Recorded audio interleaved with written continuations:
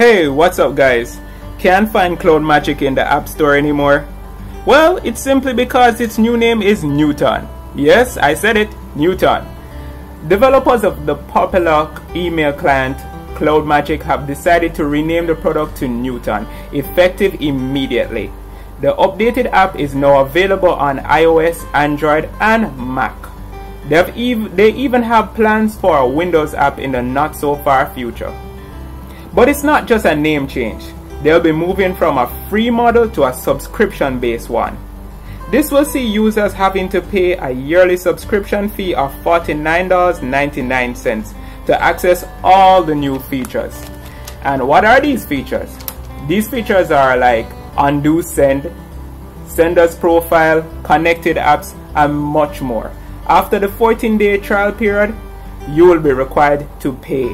Oh yeah, you will be required to pay for them.